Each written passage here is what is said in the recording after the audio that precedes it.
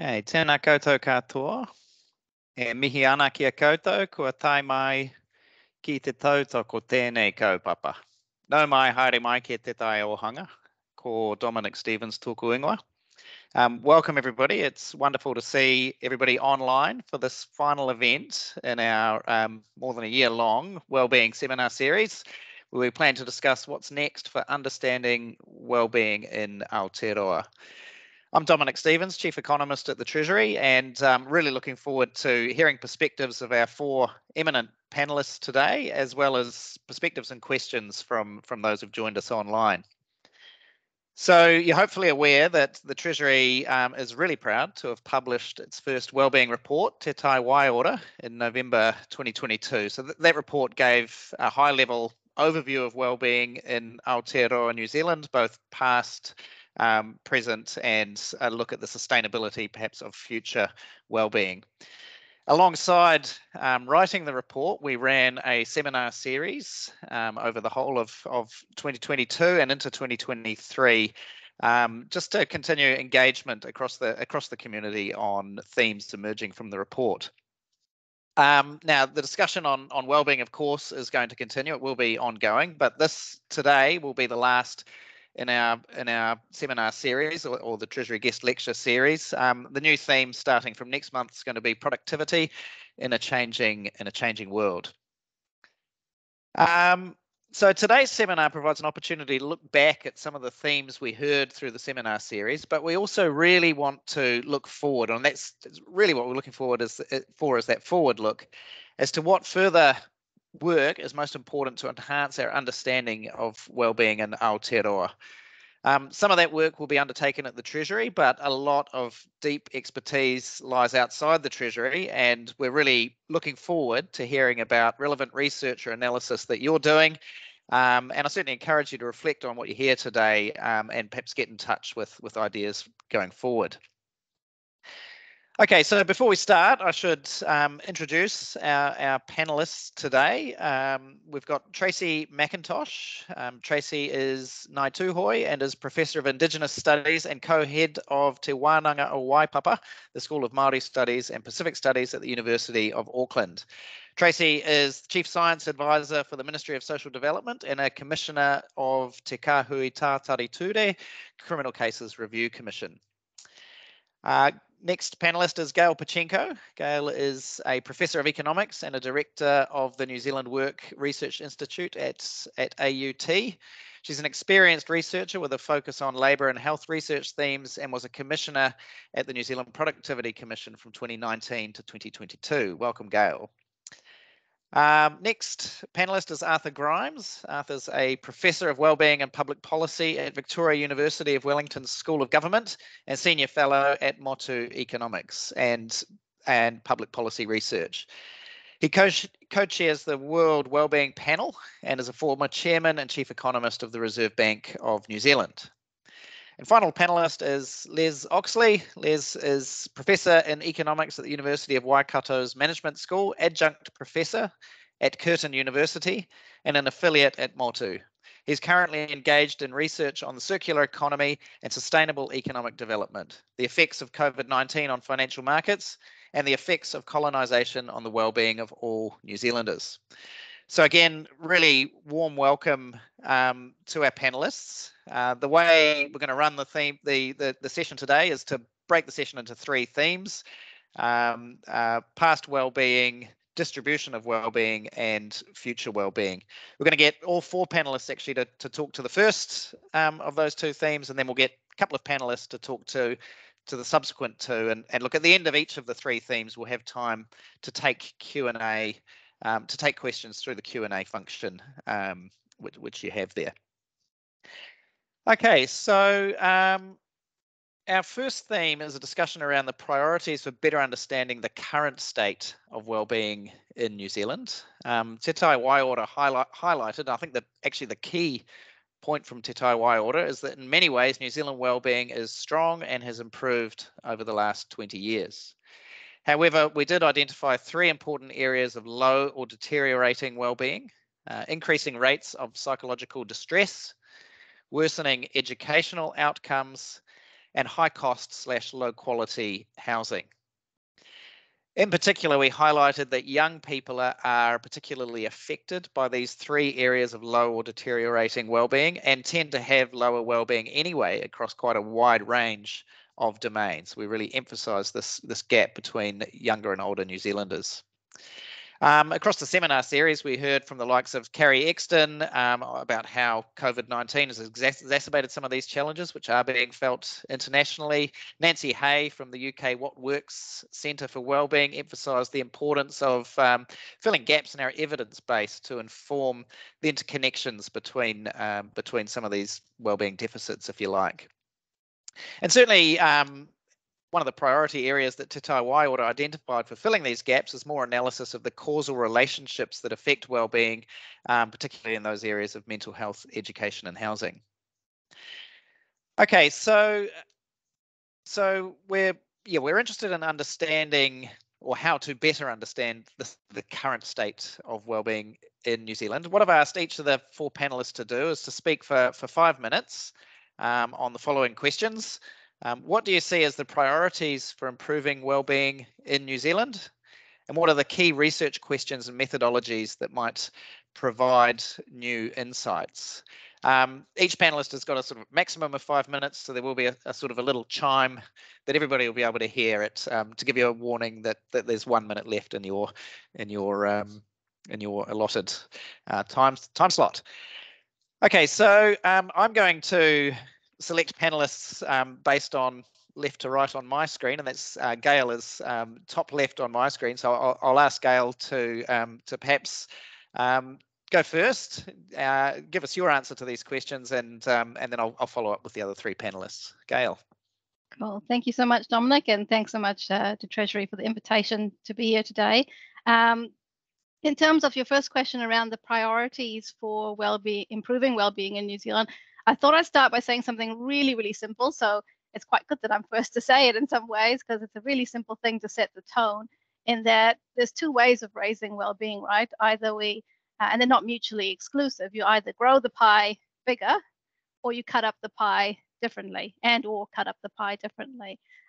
So growing the pie, really, really important. It's well documented that incomes in New Zealand are low, so is our productivity growth.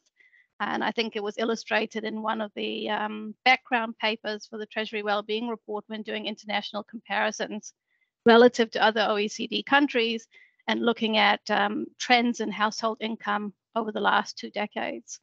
So raising incomes, raising productivity growth, a clear priority for New Zealand. And this requires investment in people, ideas, processes, so that we can create new and improved products and services and new and improved ways of providing them.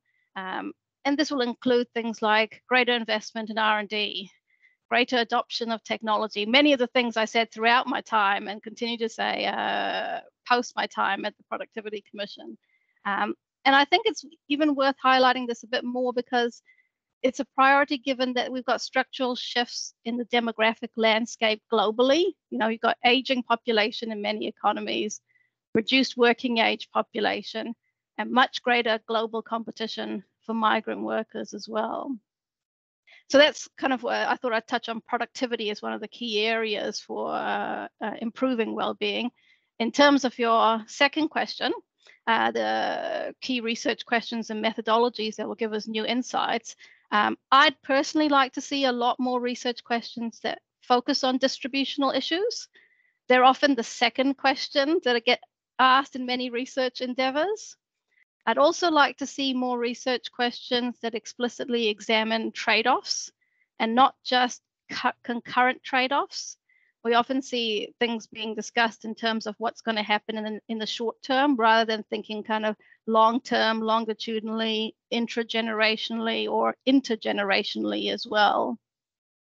And in terms of methodologies, well, we know we have good data in New Zealand, or good micro data on individuals, households, businesses, and these can be used, and we use them to great effect. But I'm also a big believer in the combination of quantitative and qualitative, okay, which is a really easy thing to say, but a really tough thing to do. But if you do it really well, it gives a rich evidence base. So I thought I'd give one quick example on that. We're doing some work at the moment on childhood immunization and what happened with childhood immunization over the COVID period. These are for your routine immunizations and the ongoing effects post-COVID.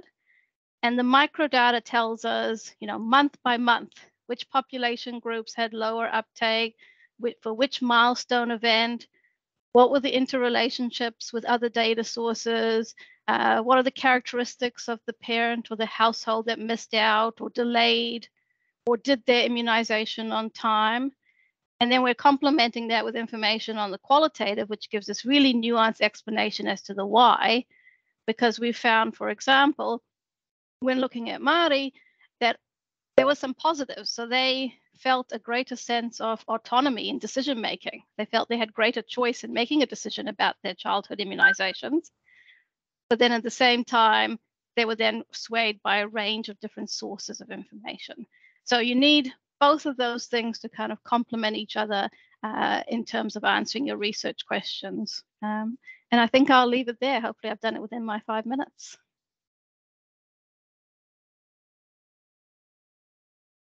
Thank you very much, Gail. And yes, that was within the 5 minutes. I think I heard the chime just before you finished there. Thanks very much. Next on my screen is Les.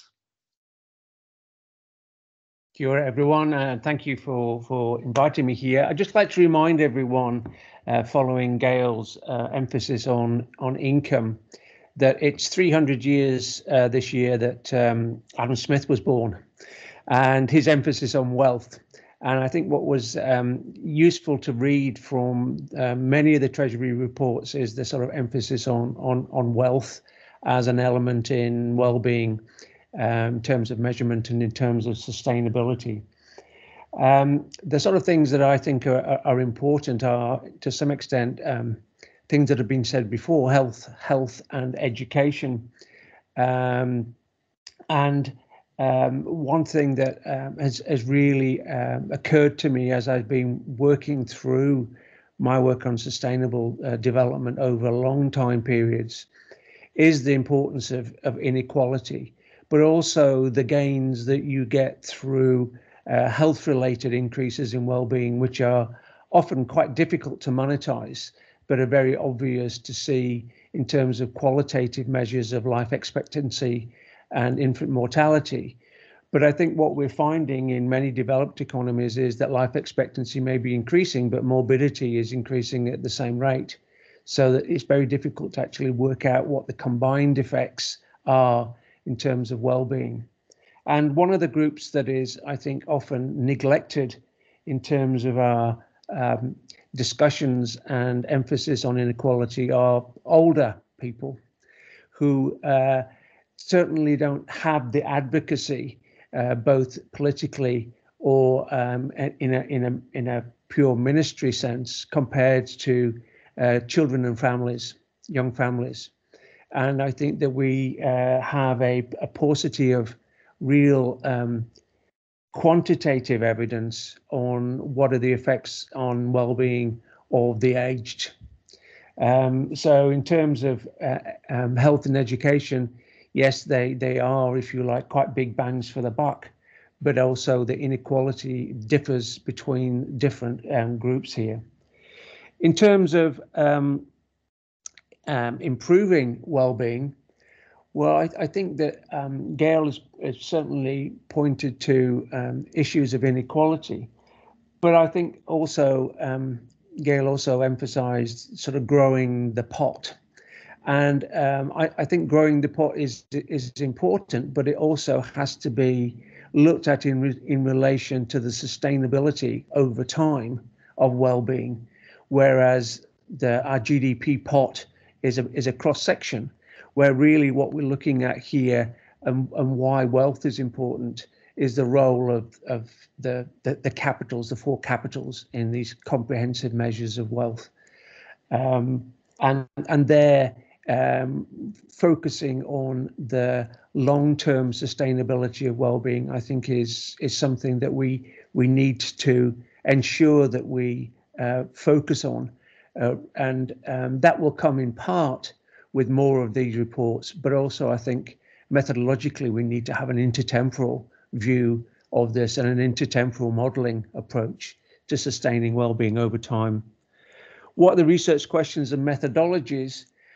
One thing that I've been doing and working on over the last few years is working more closely with Maori and Maori scholars on trying to understand both what well-being is about, but also understanding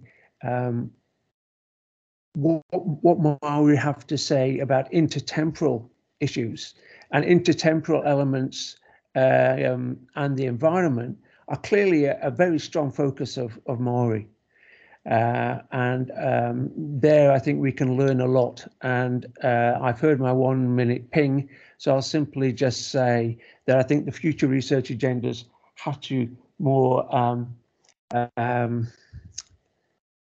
I was going to say appropriately address the treaty, but I think more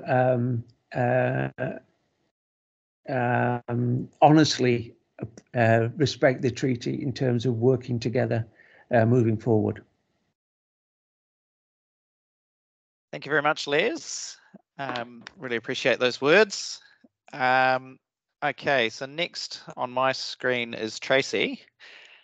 Tracey, if we could get you to give 5 minutes on what do you see as the priorities for improving wellbeing in New Zealand, and what are the key research questions and methodologies that might provide new insights? Mauri ora kia koutou, ngā mihi nui kia koutou, ko Tracey McIntosh tōku ingoa no tūhoia hau. And it is, look, it's a great pleasure to be here. But I really sort of thinking, if we're thinking about well-being and wellness, then we have to recognise it has these individual and collective components.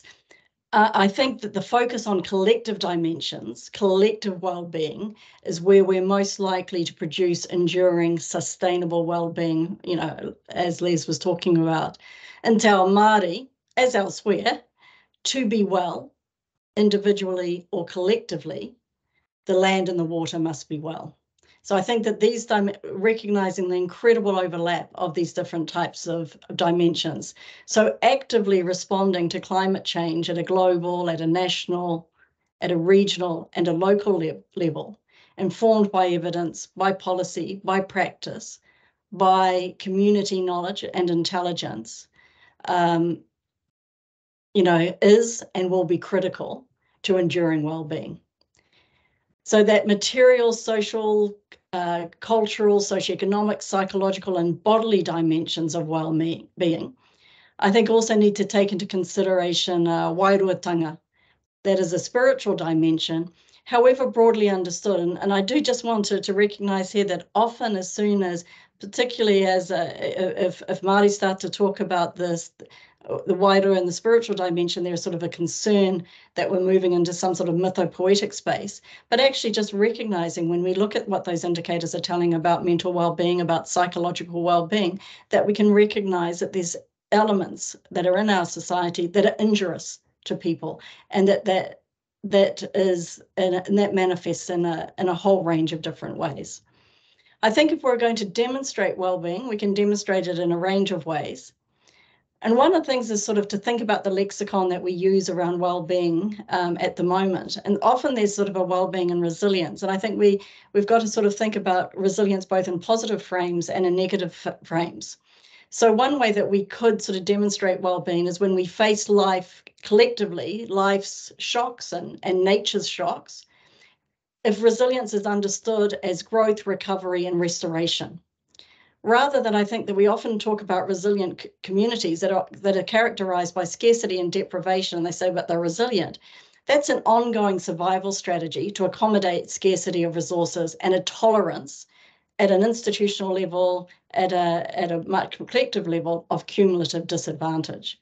So I think that we have to recognize those elements. And I'm happy to talk about that a little bit more in the distributional section. In terms of the research questions, there are many. One that I think that's really significant, it's already been noted by the first two speakers. How can we disrupt the intergenerational transfer of social inequalities? What are the levers that we need to be in play? And how do we go beyond identification So I think there's been a huge amount of research which has identified a whole range of the drivers for inequality, the barriers to equity, but there's also a normalization of that. There's a normalization that in any society you have burdens and rewards, and that the burdens are going to be largely borne by the same sectors and groups of people. So how do you also get beyond in your research questions around the normalization of embedded inequity?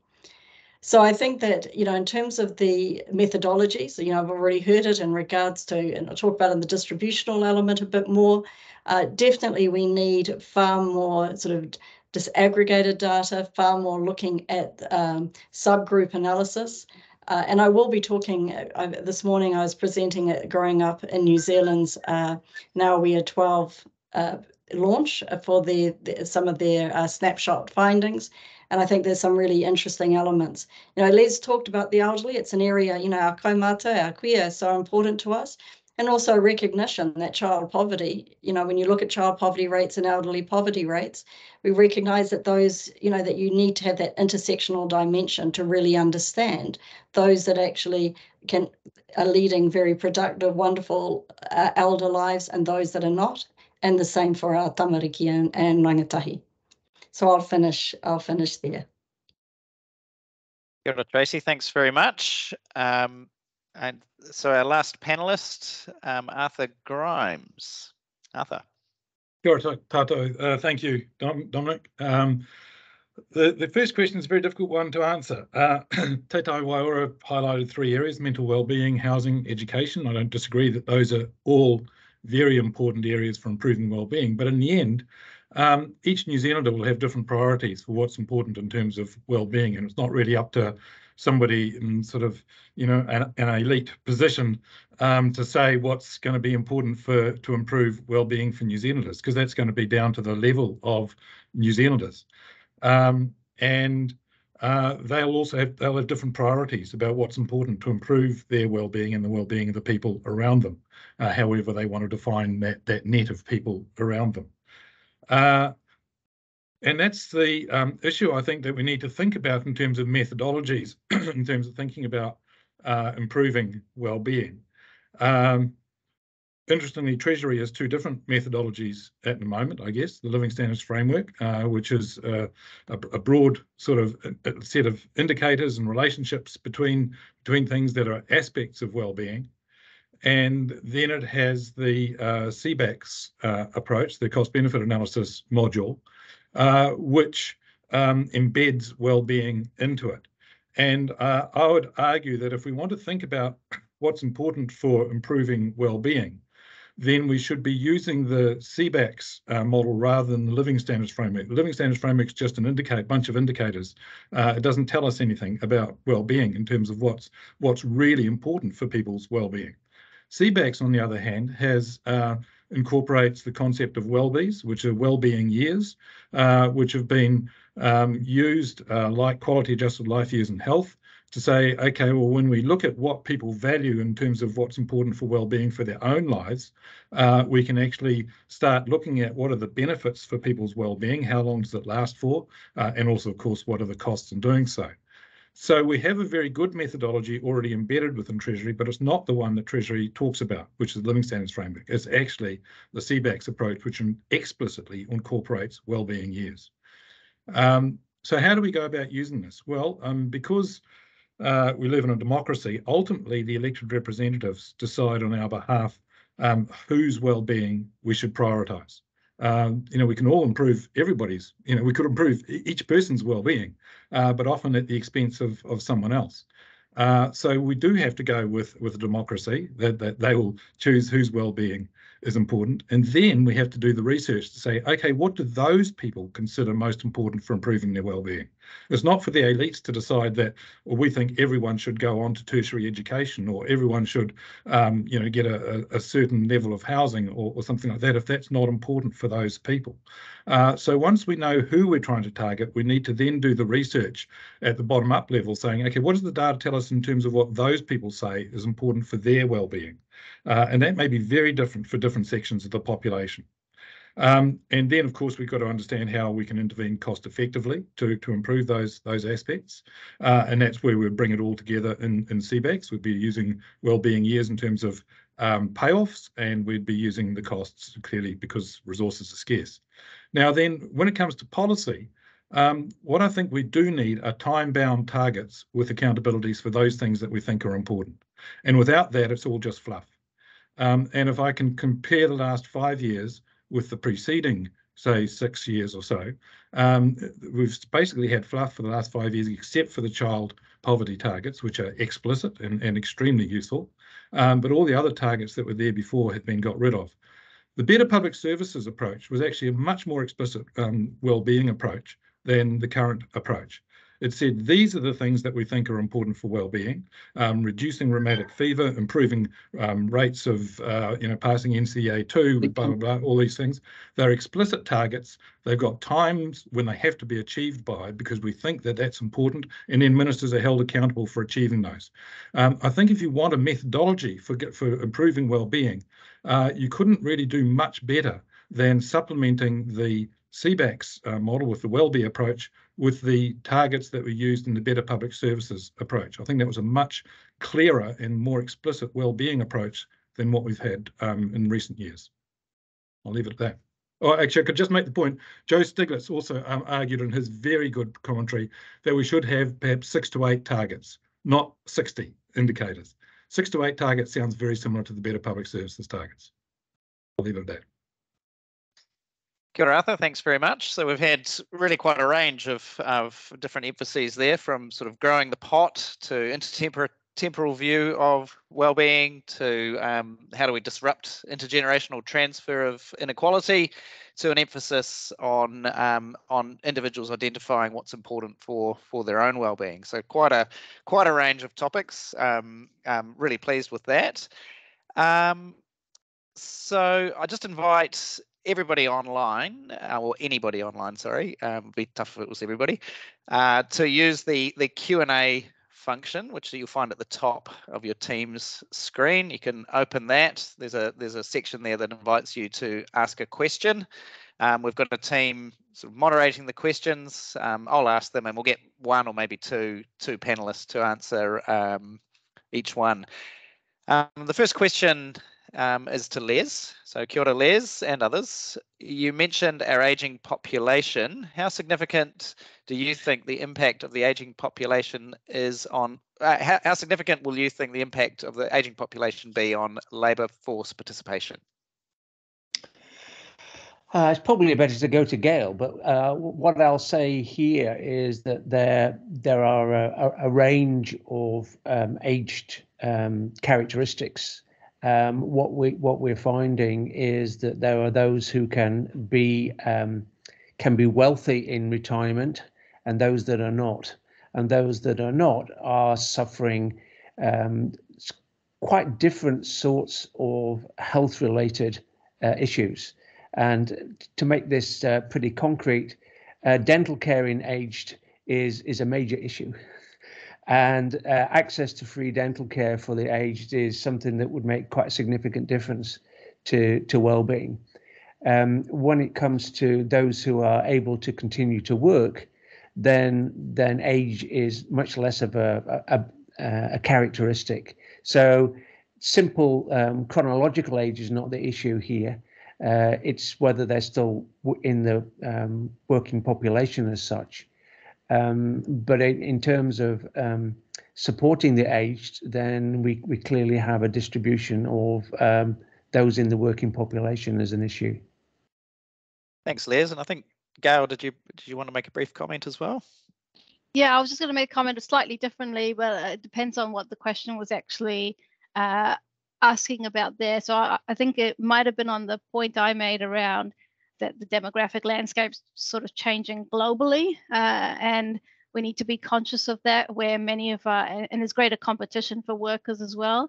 So while there are a lot of areas where there is aging population, where migrants may have come from New Zealand, there's still some areas of the world where there is growth in the population and strong growth, like Southeast Asia, India, as well as Africa. But it's about, where are we looking for migrants? What does our skill pipeline look like? Is it about where we're locating production activity, etc.? So those are just some things to think about in terms of the global landscape of the workforce, not just the New Zealand landscape. Thank you, Gail. Thank you, Les. The next question, I think, is one for Arthur, and concerns sort of tyranny of the majority. So democratic direction of whose well-being is prioritised might systematically disadvantage minority groups who simply don't have the numbers to be electorally ineffective. Are there any approaches available which can possibly address this tyranny of the majority issue in democracy, Arthur? Yeah, that's a great question. Good, because we do live in a democracy. We have to go with what the representatives give us. But I think when people are actually well informed, they tend to take much more account of the circumstances of other people. And I don't just mean informing by media or social media, whatever. I think the most promising route that we've seen in other democracies and in New Zealand more recently are citizens' assemblies, where you have a particular problem, you draw people essentially randomly, but then on a stratified, randomised basis, so that it's representative of the population, to consider it. And Koitu has just run a fantastic one on Auckland's water, for instance, which included Māori perspectives on water. You then get experts and others, addressing that, cultural experts as well as technical experts, etc., addressing that, and you then see where people coalesce in terms of solutions. And I think if you use those sorts of techniques, Ireland used it for the abortion debate, for instance, and got through sort of what was hundreds of years of change in a short space of time. I think that's really the best solution that we can hope for, and we should really be putting resources into that. Thanks very much, Arthur. Now I don't have. Yes.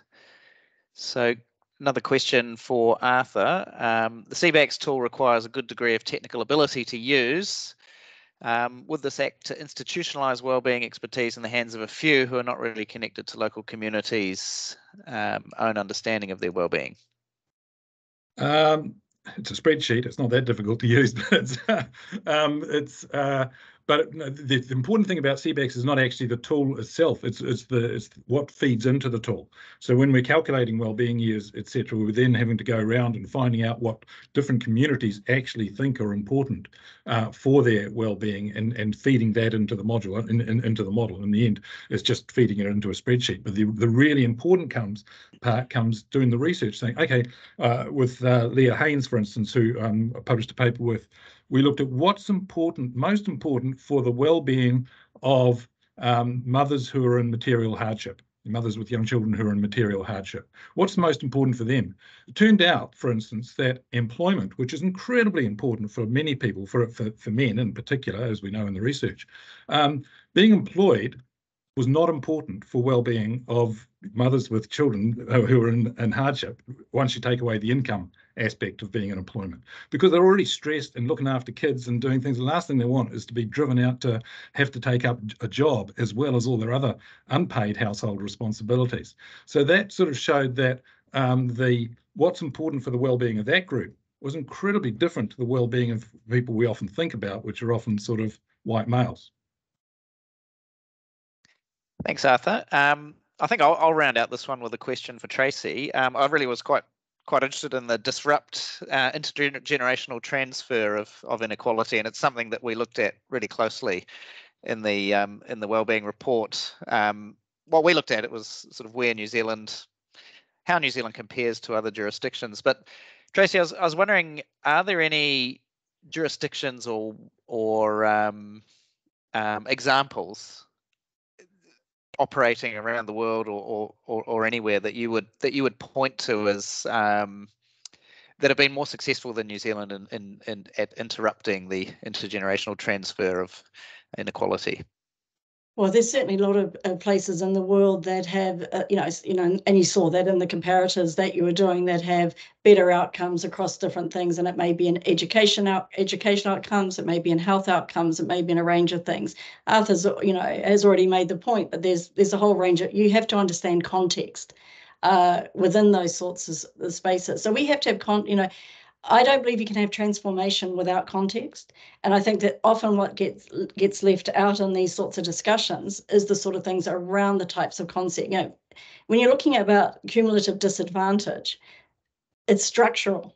So I would talk about, so I think places that jurisdictions that perhaps work better on these things take very seriously, addressing the issue of systemic frustration of aspirations, what's often given as the definition for structural violence and for systemic, failure, the systemic frustration of aspirations. So if we think that in the Aotearoa context around what are the embedded elements that constantly thwart the aspirations of particular sectors in the community.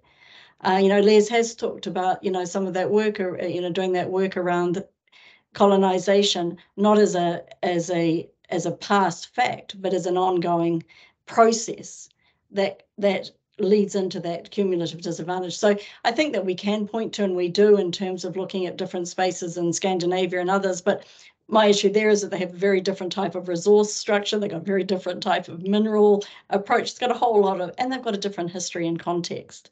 I do think one really important element that we really saw, particularly post-war in Scandinavian countries, was a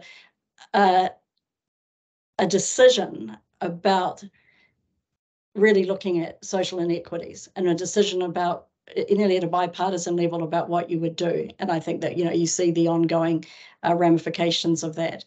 So my sort of sense, I'm very interested in ideas that come out of Indigenous nations within settler states, such as even notions around enoughness. So when we're thinking about sustainability, what is enough? So that it sort of counters the whole notion around growth as growth. Well, thanks very much, Tracey. So let's round out the first third of our session on wellbeing and move on to the distribution portion. So a key theme running through the wellbeing report Te Tai Waiora was how outcomes differ widely across different people, including that divergent experience between young and old, but across many dimensions.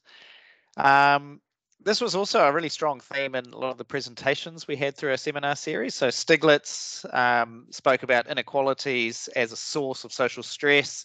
Sasha McMeeking from University of Canterbury and Romley Mokak from the Australian Productivity Commission emphasised the importance and challenges of bringing an Indigenous perspective to our policy advice. We had seminars looking at the way in which subjective wellbeing can illuminate differences in what matters for wellbeing from John Halliwell. And from Arthur Grimes, who's here with us today. Paul Freitas and Christian Kriegel from the London School of Economics showed us how the concept of subjective wellbeing could be operationalised in cost-benefit analysis. The Treasury did its own research for Te Tai Waiora to explore the drivers of differences in life satisfaction between people. The growing availability of data and new modelling techniques offered exciting opportunities to better understand the interconnections between different areas of wellbeing and how these differ across people. These types of insights could inform more effective policy interventions, especially those for those with poorer outcomes. And we did tend to find that outcomes were, there was a strong correlation across a wide range of forms of wellbeing. But now really keen to hear from a couple of panelists on issues to do with distribution, and then to continue the conversation via the Q&A and or among the panelists and myself. So I'm just going to ask individual panelists a question or two, and then we'll open it up to all participants later on. So I'll start with you, Tracey. How should we understand distributional differences in policy analysis and advice, and what further changes are needed? Well, I think that, we do a whole range of things trying to look at these distributional elements, subgroup analysis and disaggregating data. Those are, I think we do that, but it's important to extend that very, very significantly. And look, this morning I was at, as I said, the Growing Up in New Zealand, now we are 12, launch, and one of the really important elements in that is really the ability to do both quantitative and qualitative work, really what Gail was talking about, in ways that really create the sort of the nuance, the contours of the lives of these children. Because I think one of the incredible things around the growing up stuff is this is sort of real time. You know, this is Generation Alpha. You know, they're born 2009, 2010. They'll be going into adulthood in the late 2020s. Yeah, so it's really significant. So, you know, one of the things that was released today is around cultural identity, around ethnic identity, around gender identity, and how significant and important it is for these 12-year-olds, how they think and reflect about that. So, and the other one that came out was, you know, in regards to, you know, those living in forms of material deprivation. So I think there's something about when you can really disaggregate data, that it's much more amenable to intersectional analysis. And so that is really significant and really around the richness of what's been said and the contours of that lived experience. So we need to be doing a lot more in a whole range of those places where we know we've got really embedded issues. Now, I talked about earlier about this normalization of, you know, in many ways, you know, back in 2012 when Jonathan in Boston and I were chairing the expert advisory group on solutions to child poverty, one of the things that was really noticeable when we went around and talked to a whole lot of people was there was a very high tolerance for child poverty. People felt that if you sort of tried to, you know, mitigate some of the harms, that you might reward bad parents. Now, I think there's been a real shift in that particular view, but it's an important element in regards to being able to use the evidence and data in ways that really is able to see that on the whole, the vast majority of parents were doing the best they could with inadequate income, inadequate resource, inadequate access to a whole range of types of facilities. If we look at things like disability and health conditions, this is another area where there's absolutely need to do distributional analysis to get more equitable outcomes. You know, what do we truly know about people who live with health conditions and disabilities and the way that they are accommodated for within the welfare system, or for that matter, within the labour force? So that we have a much better understanding around the types of flexibility that will be needed so that people can more fully participate and by participating, increase their well-being. So my last bit is around the need for distributional analysis, because it holds people to account. It holds governments to account. It holds, you know, funders to account. We can't just keep identifying these issues and then report after report noticing these poor outcomes. So there is that element about you do this analysis, but it must be to ensure that there is action. So you mustn't do this you know, we must do this analysis, but the intent is for transformative change. Thank you very much, Tracey. Okay, one more question before we open up to a general Q&A, and this one is for Gail. Gail, this is about the key, or what are the key labour market disparities in New Zealand, and what do you see as the priorities for further research to better understand the drivers of distributional patterns in New Zealand? Oh, thank you. Yes, in terms of labour market disparities, I mean, there's quite a number that we could talk about, whether it be gender or ethnic differences in occupation, industry, insecure work, and so on. But I thought I might just focus on two particular types that I think are important for different reasons in my 5 minutes. The first one is probably one everyone has heard me talk about in a range of forums, not just recently, but over many, many years. So you hear me talk about it again, pay gaps.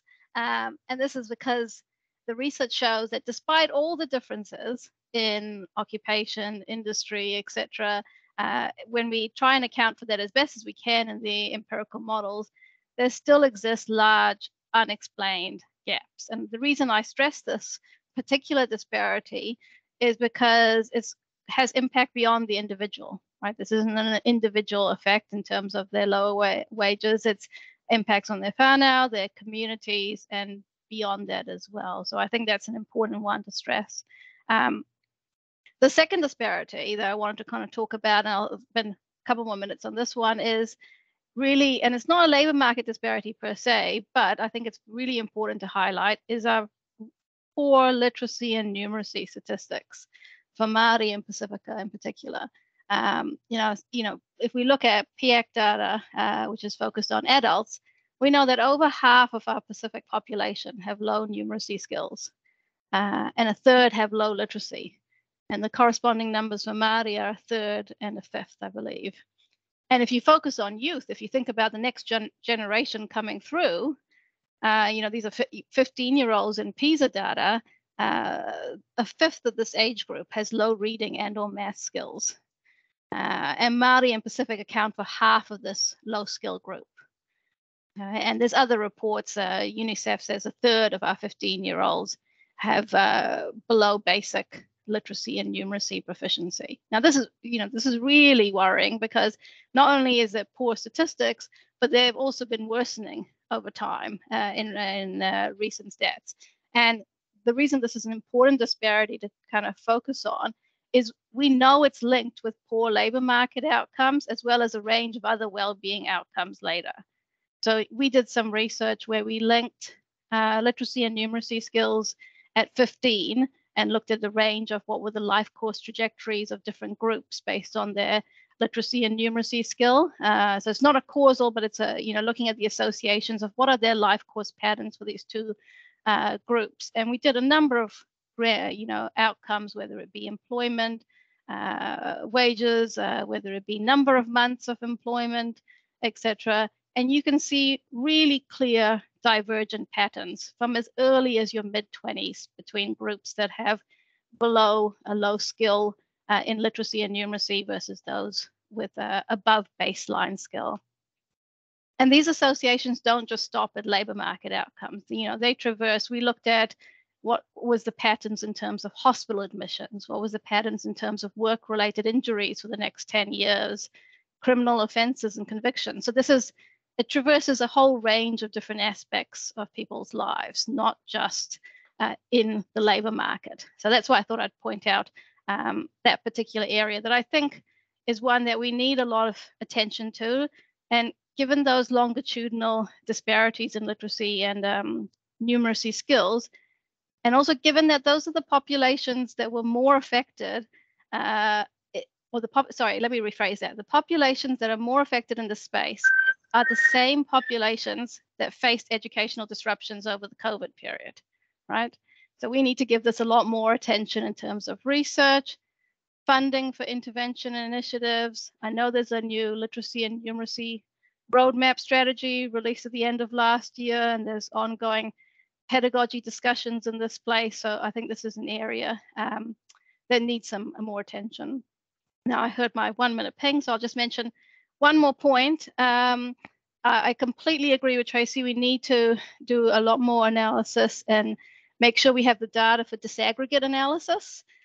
Sometimes sample size is small for this, and we need to make sure we oversample priority populations. Like if you're thinking about the literacy and numeracy stats in the PX survey, the last time they ran it, they'd oversampled Māori, but they didn't oversample other groups. And I know that they're addressing this in the next wave, and they're going to also oversample Pacific and youth to get big enough populations that we can then do some analysis with. So I think that's a really pleasing sign, and I'd like to see more of that, because we need the data for the smaller groups as well to understand what's happening for those groups.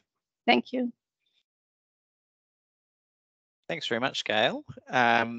So just invite anybody online to submit questions to any of the four panelists on this topic of distribution.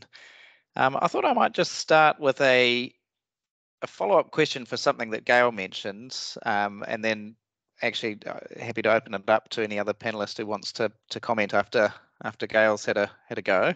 But Gail, I mean, you talked about educational outcomes, how they're connected to labour market outcomes, and they're also connected to other forms of wellbeing, such as health outcomes. But what about the connections, the prior connections? So do you have a view on the causes of the disparate educational outcomes in New Zealand? And actually, the Wellbeing report identified that New Zealand has a greater inequality of educational outcomes than a lot of countries we like to compare ourselves to, although it's improving due to a process of levelling down rather than leveling up. So the disparities are not worsening, but because the top is it's leveling down rather than leveling up. But Gail, I just wondered if you had thoughts on the causes of the of this disparate and deteriorating educational outcomes in New Zealand. Yeah, so I guess the first thing I might say there is that I've tried to separate out educational outcomes from literacy and numeracy skills, because when we're thinking about, we're not saying, a lot of times when I've talked about this in the past, a lot of people assume it's about making sure everyone gets to a particular level at school or make sure they go on to tertiary education. It's not about that per se. It's about, what I'm thinking about are those basic literacy and numeracy skills. So, they are correlated. Having good literacy and numeracy skills are correlated with the educational outcomes.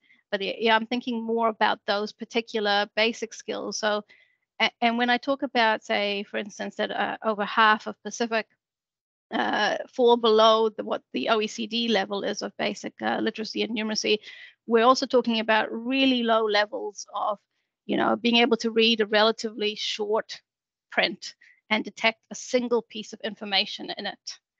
These are really low levels of literacy or numeracy tasks. We're not talking about making sure they go on to tertiary education, etc. So maybe that's just, I thought I'll just divorce those two things slightly, even though they're correlated. And I see Tracey's got a hand up too. Tracey. Yeah, look, there's 2 points I guess I really want to make. And one is when you can have systems that can have high quality, low equity outcomes. So you can have high quality systems, and education may be one. Certainly it could have been seen that, you still get some really high quality outcomes from our education system, but really, really poor equity distribution. So that's a really significant type of issue.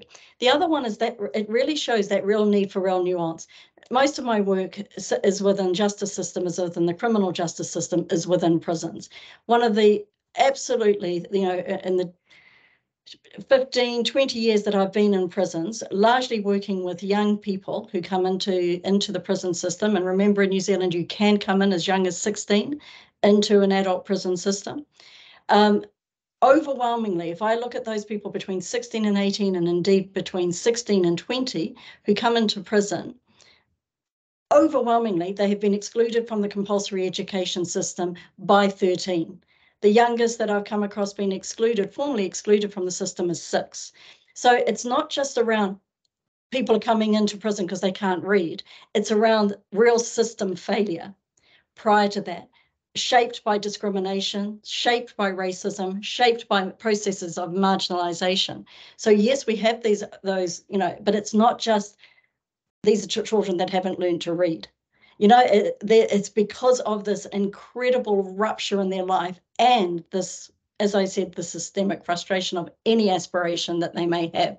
It shows the absolute urgency of the type of research that is able to pull out those types of contours into their work. And, so I absolutely agree with everything that Gail said. And it's just that sort of thing of really, really looking at, if you're going to look at really embedded inequalities and, the gross disproportionality within our criminal justice system, globally, the gross disproportionality in our criminal justice system speaks to that type of urgency. Thanks very much, Tracey. Arthur's got his hand. Actually, I was going to ask you a follow-up question, Arthur, but maybe I'll give you first right of reply. I was just going to very briefly. I mean, we know that educational disadvantage runs strongly within families, and so I think this is an example where policy needs to step away from the sort of silo mentality of just saying this is a problem with schools. And I think of a really nice example of the Manaia-Kalani project in east in Tamaki and that surrounding area, where bringing computers into school didn't just address issues for the children, but also started addressing issues of literacy amongst the parents, because parents would come along and then they'd get the parents involved, even the parents, some of whom were had poor or very poor literacy.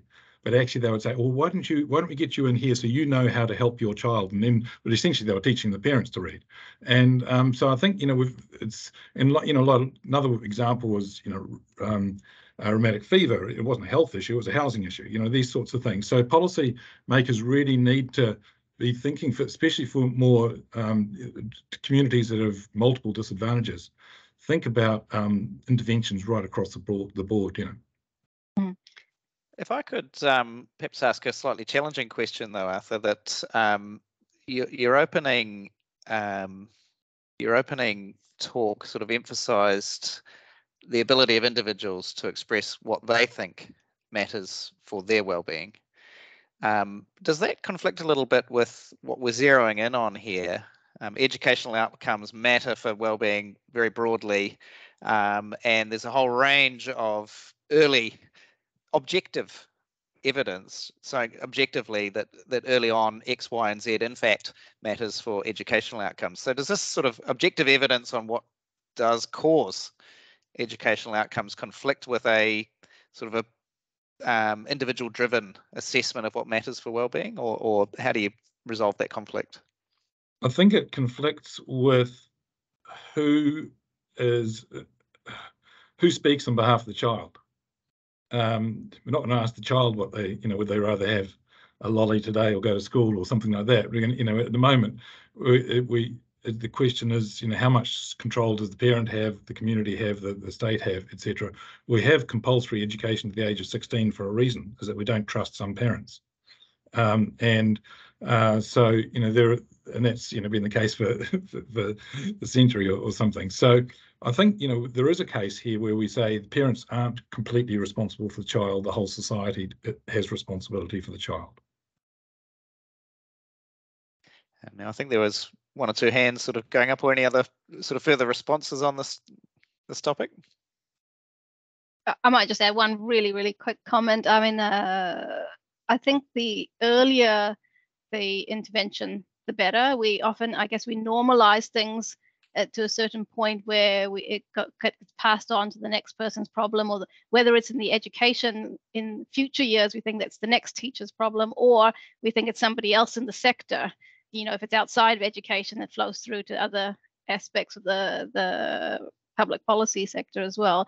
So just the earlier, the better, because it seems that almost at 15, if you measure their literacy and numeracy or other educational outcomes, that then has a lot of, it's harder the intervention becomes harder and harder. So I just wanted to emphasize that earlier part.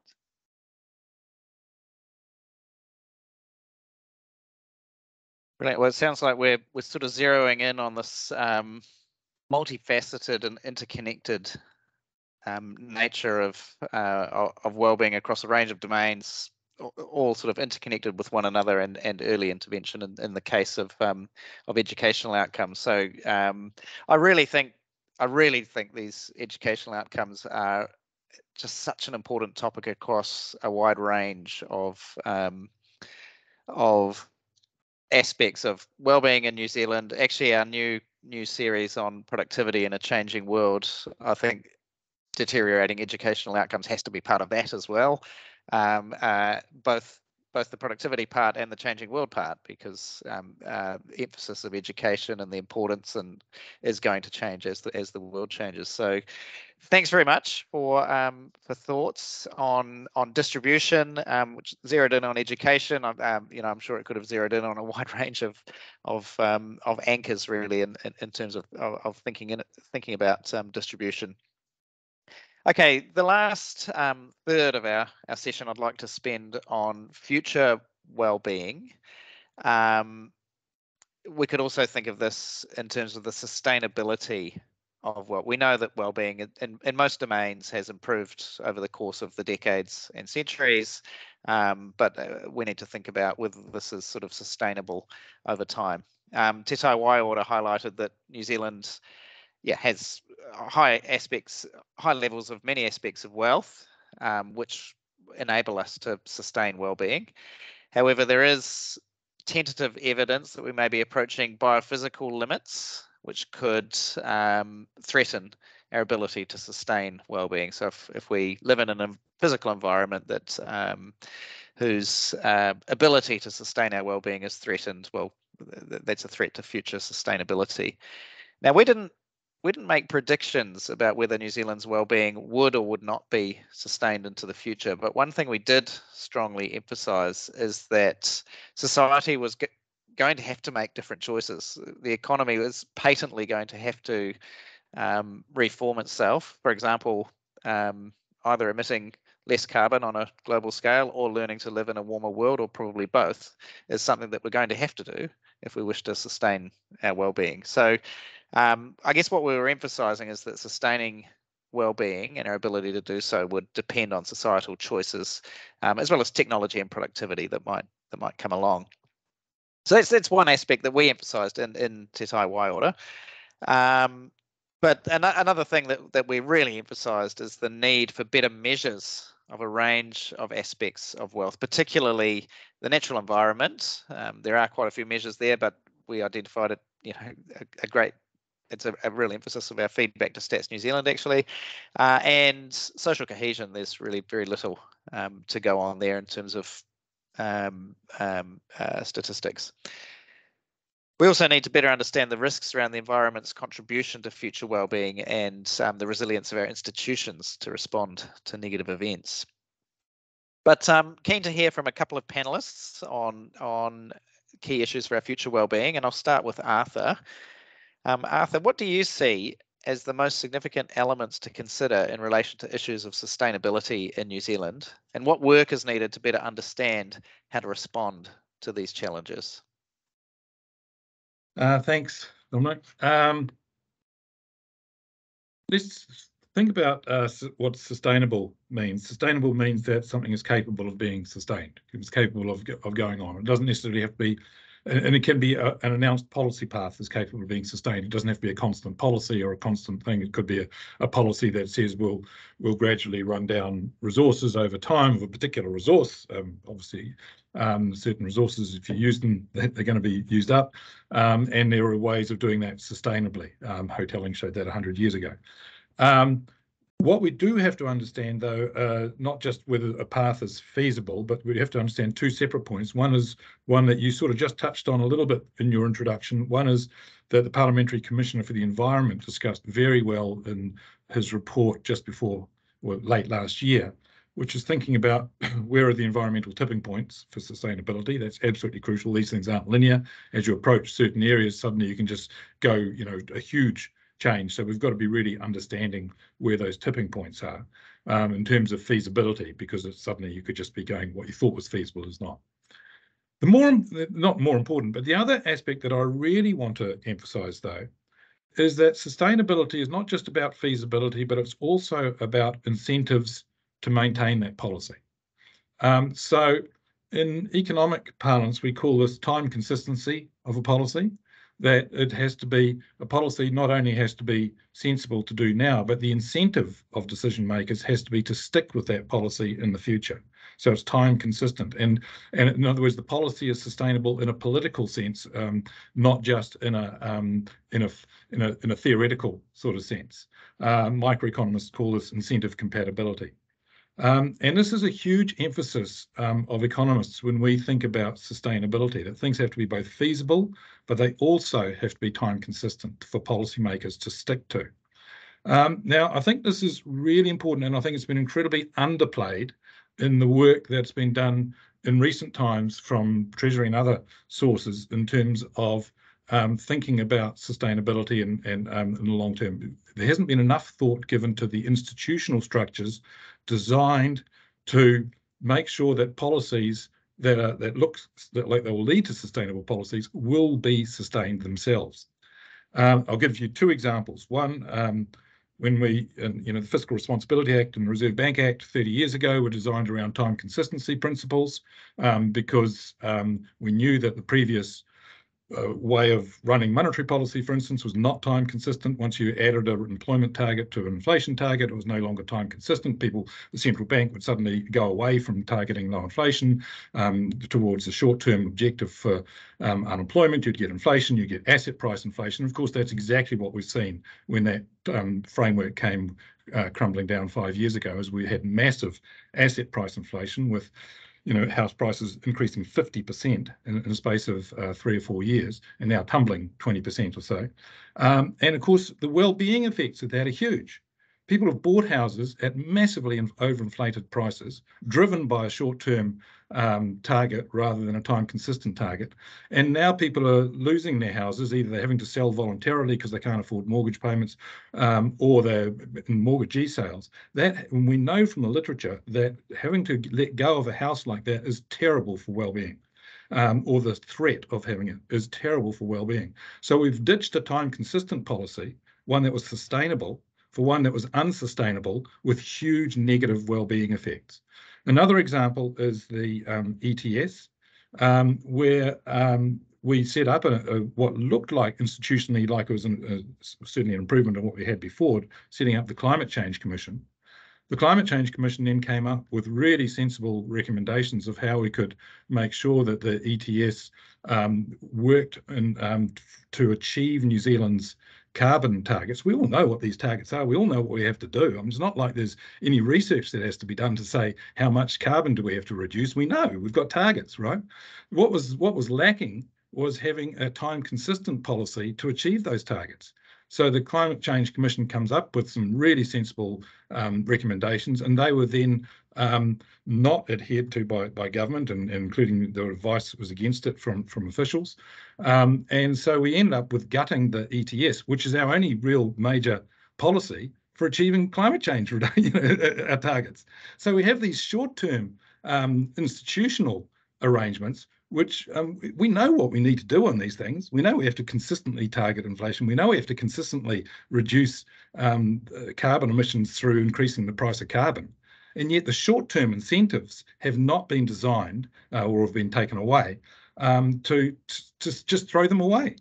So it's not an issue of understanding what is sustainable, what is feasible. We know a lot of what's feasible and what's sustainable. We just don't have the institutional structure to keep those policies being maintained over time. And that's an emphasis that I think economics brings to the sustainability debate, which is not often brought by ecologists and others. They don't think about what's the incentives for policymakers. And so that's the area that I would like to see more emphasis on, is how do we design institutions to achieve and to stick with policies that we know are going to be sustainable if they are only stuck to. And I'll leave it at that. Thanks very much, Arthur. Sounds like we're getting to some very sort of foundational constitutional type issues there, which is at the very heart of things. So thanks very much. Final question before we open it up, and I think we've got quite a few questions lined up in the Q&A section as well. Les, just like to ask you, how do we improve our understanding of the risks to and the risks from New Zealand's natural environment? How also do we learn how to better manage those risks? Thank you. It's not surprising that Arthur and I have worked together, and we should have talked together before we started, because my three headings here are timing, consistency, moral hazard, and adverse selection. And you let me build on what you've said rather than repeat what you said. And rather than talking about time consistency, I'm going to talk about time inconsistency, and I'm going to relate it to some of the climate-related and weather-related issues that have cropped up around New Zealand. For those of us that can remember being taught about time inconsistency in Kidland and Prescott, we know that time inconsistency will lead to a situation where the optimal policy will have to change in certain circumstances.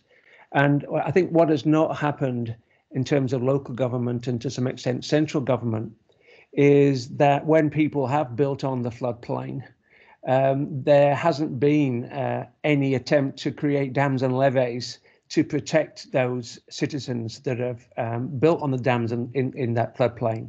And that's exactly what the time inconsistency of optimal plans would suggest would be a necessary outcome. And what I'm saying here is, in terms of understanding these risks, I think that there needs to be, both from a planning perspective and from a higher level perspective, an understanding. Again, Arthur's used the word incentives, but in some sense, the incentives that are created by the institutions that are out there. And those institutions are often related to either central or local government. And both of them have very short time horizons. And it's sort of then going to lead me to disagree with some things that Arthur said previously about the idea of representative governments and citizens groups, where they themselves will have pretty short-term perspectives on things. And it may well be, I think, that there needs to be some fundamental change in both the custodianship of some of these things, takiatanga in a Maori perspective, custodianship being taken away from representative governments in certain cases. And I'm thinking here in relation to air and water. Air and water are fundamental elements of capital moving forward that are going to be both short-term and in the long term, the drivers of sustainability. And in terms of natural custodians of those, then they don't naturally sit with government because of the time and consistency argument. I think the other thing that, I think that there's a definite need for institutional change about who is actually regarded as custodians of these sorts of these capitals. And in some of the work that I've been trying to progress with my Maori colleagues and others, we've looked at the notion of legal person in terms of land ownership. And that we have a few examples in terms of the Wanganui River and Tuho, where the nature of the advocacy and the custodianship has gone away from government, and that has a much longer perspective. The other thing I mentioned, because I think I heard a bleep then, is I think that we get far too carried away in this sustainable literature on the idea of focusing on non-renewables, and Arthur's mentioned, hotelling and various other things. But we assume that renewables will continue to renew themselves, and climate change has told us that that's something that we ignore at our peril. And we really are taking renewables for granted moving forward. And non-renewables, I don't think there's anything that hasn't been solved by markets. We had peak wood, we have peak oil, we've had peak coal. Those things will be solved. We'll have more of those non-renewables in the earth than we probably use. But the renewables are something that we're taking for granted, and water and air is one of them. So I think one of the risks moving forward is that we continue to think that water and air are things that we can forget about. And in the work that we've been talking about, we call these critical capital. These are things that are not substitutable for any other form of capital. And they will be a binding constraint before anything else becomes a constraint on sustainability going forward. I didn't answer your questions really, Dominic, but I mean, Arthur pinched a few answers, and I think it was useful to carry on these institutional discussions, which I think are pretty high level. Oh, we appreciate the comments nonetheless, Les. Very insightful and very, very interesting. And I'm actually just amazed at the breadth of what we've traversed between the four panelists today. The various perspectives, not necessarily mutually exclusive, but certainly quite a range of emphases.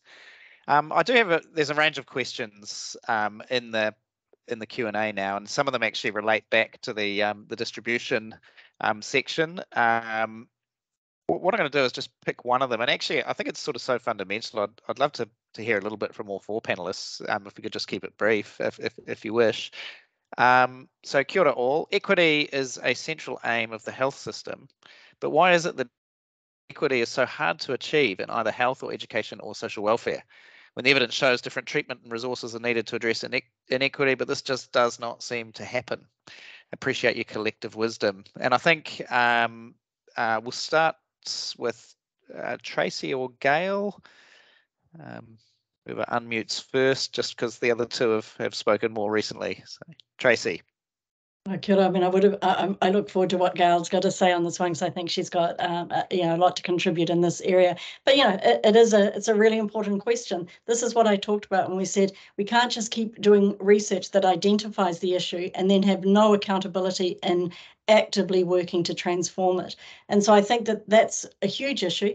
And I think it does come back to something that both Arthur and Les have just talked about in their section around the types of constitutional transformation that might be needed to ensure that actually those poor outcomes for Māori, Pacific and for others are addressed. And some of that is around the and we've seen it with Mātiki Mai report, we've seen it in the discussion document of He Puapua in regard looking at different types of elements. So we've got this kawanatanga space, the crown space, we've got these places where we can work together, but the rangatira space, the place where actually we see the ceding of power of the crown to allow a lot of that work to truly be done, to be resourced, but to be done by those communities. We can't keep saying the solutions are in the community and then ensure that they're not resourced and that they live with it.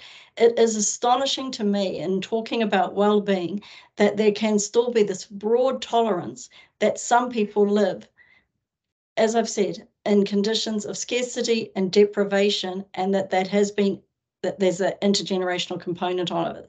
So the normalization of poverty, and it's naturalization. It's been made, it can be unmade, we can remake it. And I think that those elements, co-determination becomes really important, that there may be places within that kawanatanga space. It's not around co-design now, it's around co-determining a future and a sustainable future at that. I'll leave it to Gail. And I was going to say some really, really similar things. I think part of the problem is their normalization. I think that's a huge problem, their normalization. So I think it's worth emphasizing there. I also think there is, as Tracey and others have pointed out, there's lots of good research happening. But part of the problem is not just that we don't do anything with it. The research isn't connected. So, one of the things we need also is researchers to work with a lot more with practitioners, a lot more directly with policymakers. Otherwise, there won't be anything that comes out of the research. It will happen, it will exist, and there's different incentives that lead research as well within the country. And without it being connected directly with the policymakers and the practitioners, we won't get the actions out of it. Right? Thanks, Gail. Arthur. Yeah, thanks. I'd just like to build on what Tracey has said. I think, a lot of words are said in politics across the political spectrum, but it comes back to my points in the first part.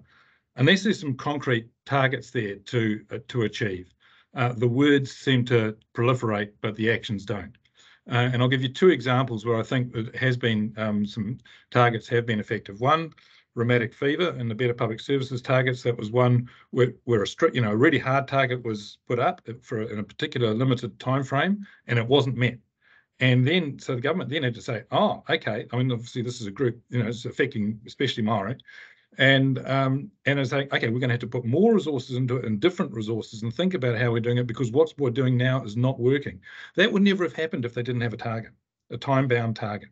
The second one was COVID vaccination. Again, vaccination in Māori was really slipping behind, and it was only because there was explicit or implicit targets about getting people vaccinated. They suddenly said, or maybe we might have to get Māori providers involved in vaccinating Māori and change it. If there hadn't been any sort of actual target to get people vaccinated, it wouldn't have happened. So just talking about equity, I think much of our political space is just words. We need actual targets, which then drives actions. Any perspective on that, Les, or should we?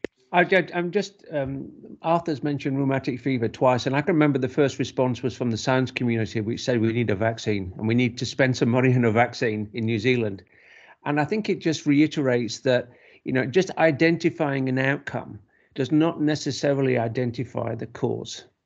And if we'd followed that route, we still, we wouldn't have dealt with the housing issues, the poor quality health issues, and that what we need to do is to ensure that we have a deep understanding rather than simply. I like the idea of targets because I think the last 5 years I've sort of missed them, but understanding the indicators and these sort of things aren't enough in their own right. And this is what always been a bit frustrating to me about the living standards framework. There's nothing under the hood, really. There's no sort of real model of these interrelationships. There's a whole bunch of indicators, but we need to think seriously about the drivers and some of the before we just look at the consequences. Okay, thanks very much. What I'm going to do is combine a couple of questions, and I think Gail is the person I'm going to pick on for an answer. It's around subgroups in the population, so it's around data work. The first question is around geographic distribution. So wellbeing is often place-based, especially in a Te Ao Māori view. And the question is sort of how is Treasury's wellbeing worked aligned with these regional and local communities? And we've got another question on the Asian community in New Zealand. And policies that may or may not work for that community. So there's something here around, I think, data availability for subgroups across New Zealand, how we understand what's happening in regions, different groups of New Zealanders, and how we understand what policies are going to need to be applied across those groups. Gail. Yeah. So. I completely agree with the person who's raised the question on particularly migrants and Asians. I think there isn't much done, and we often don't look at the Asian subgroup. And also remember, it's quite a heterogeneous group. Like we put a lot of different cultures into this Asian group. But it's also not looked at. Like, I talked a little bit about pay gaps before, very briefly. And when we did analysis on ethnic pay gaps, we looked at Māori, Pacific, and Asian pay gaps. And nobody has really followed up or asked me more on the analysis we did on Asian pay gaps, which showed some glaring concerns. In fact, bigger pay gaps in terms of much lower return for skill relative to their education levels compared to both Māori and Pacific.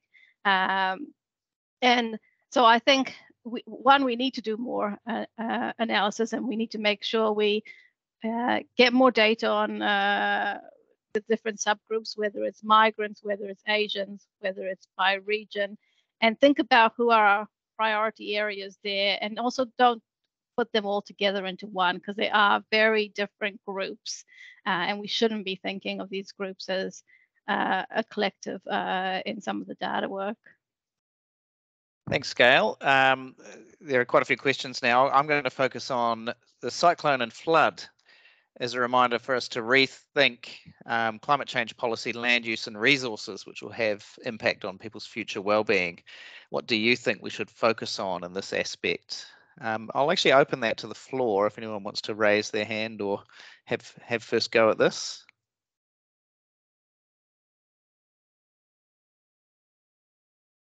I don't know if I should have first go, but I just, I just stepped into silence. Look, just one thing that I just around the significance of that, and I'm just going to go back to some of the growing up work, because one, it sort of pulls on, it does, it's got Māori, Pacific, it's got Asian children in it. But one of the things is that what we were able to see when we're looking at the data, and I'm not a part of Growing Up, but I do chair the steering group for MSD as the funder.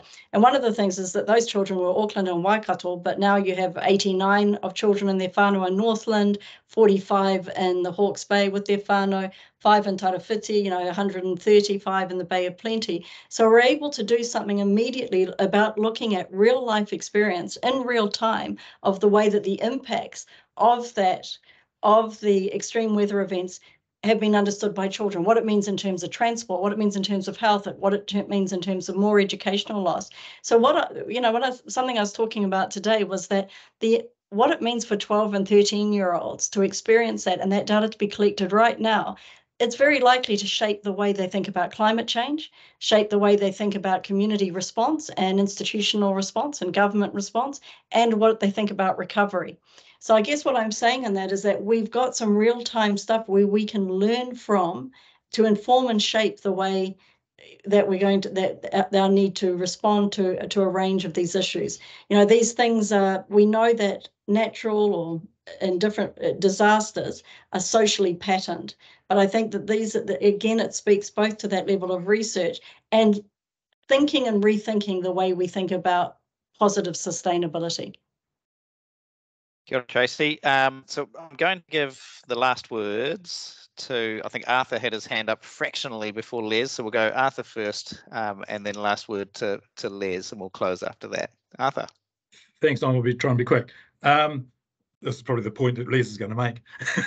I think what the cyclone experience has shown us is that we shouldn't rely on central government for responses, not only central government, nor should we rely just on local government.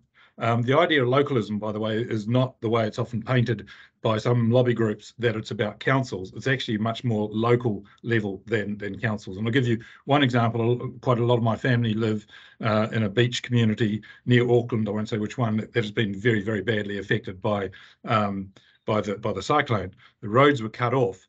They couldn't rely on the council to open those roads. The council was absent.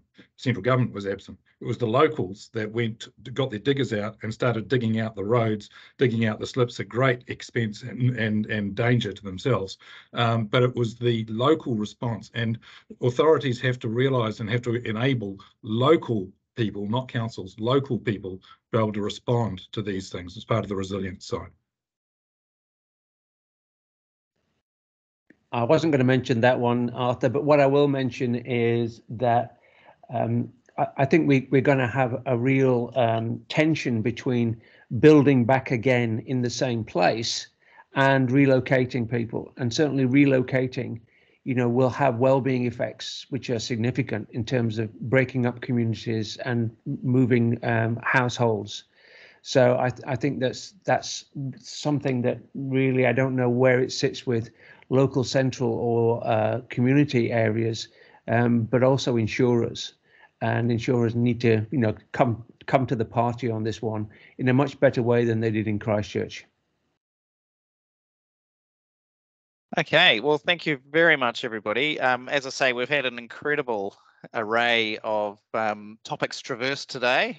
We've traversed from the intricacies of sampling subpopulations of data right through to deep constitutional issues. In time, we've journeyed from Adam Smith 300 years ago right through to the cyclone and floods today. So this has been a truly all-encompassing discussion, which is really appropriate for the nature of wellbeing, because one of the key themes that came up on the distribution side was the interconnected nature of many aspects of wellbeing. So a fantastic and very wide-ranging discussion. I'd just like to thank the four panelists for your time preparing for today and for your time spent sharing your views and your kōrero today. Really appreciate it. And thanks to everybody who's joined us online today. And thank you. Actually, I'm presuming many people here have been with us through this journey as we put together the Wellbeing Report and the online seminar series around wellbeing. It's been a great experience for us. and we certainly hope that the range of speakers and panelists that we've brought over time has been informative for yourselves. Yeah, we look forward to continuing the conversations as we move to our new theme, productivity in a changing world, and our first seminar on that kicking off later in the month. So let me close our seminar today and farewell you with a whakatauki. This is a proverb that talks about discussion, learning, understanding, and knowledge underpinning well-being of people. Mā te kōrero ka mōhio, mā te mōhio ka marama, mā te marama ka mātou, mā te mātou ka ora te iwi. Haumi e, hui e, tai ki e. Thanks everybody for attending. Mā te wā.